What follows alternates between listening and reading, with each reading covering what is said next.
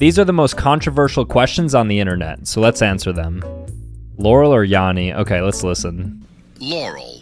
Laurel. It's always been Laurel. I feel like all the Yanni people are trolling. What is the worst meal of the day?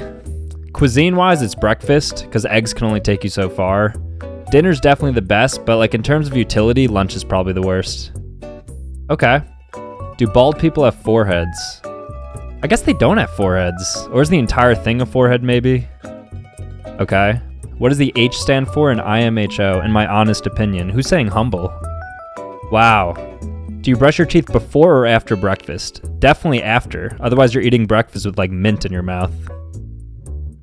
Are there more wheels or doors in the world? So black holes are effectively doors, so there's an infinite amount of doors. What's going on? And then finally, peach or cherries? No comment.